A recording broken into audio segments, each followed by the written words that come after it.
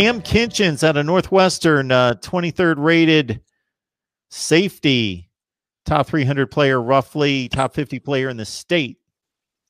My favorite player in this class.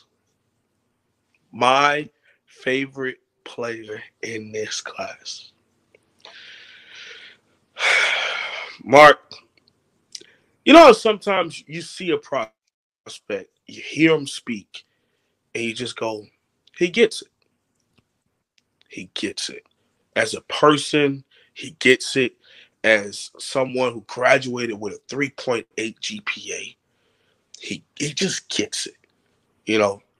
And what I really loved about Cam Kinchens was the fact that he wasn't really with all of the hoopla and recruiting. You know, he had his offers. He had SEC offers. It came down to Florida, Texas A&M, not Florida, excuse me, Auburn, Texas A&M, and Miami, which is funny because the person who was recruiting him, who he stopped answering the phone calls for, was T-Rob.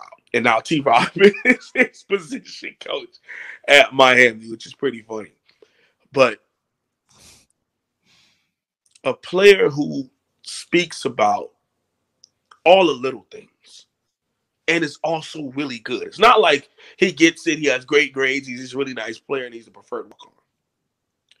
He's a young man who, big time in 707, hands, just football IQ, the way he can decipher what's going on while the play is happening. You know, I listen to a lot of players talk, and you don't always get that.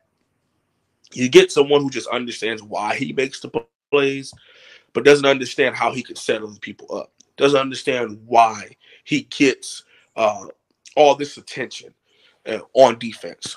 Okay, but he played safety, free safety, a true safety, not someone who's, you know, can slide it as safety and we hope it works out. No, he's a safety. Okay, he could probably even come in and play nickel with his hips and his athleticism in Cam Kinchens, but hard hitter, open field tackler, a leader, could really be a QB of your defense. You know, some people call him like baby Ed Reed, but I'm not going to say that's not where I want to go with it.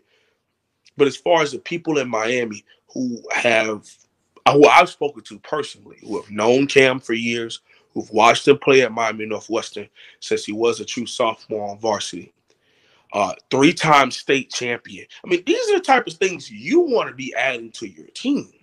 You know what I'm saying, Mark? How do you want to be a leader if no one in there? How do you want to be a winner and no one in there knows how to win?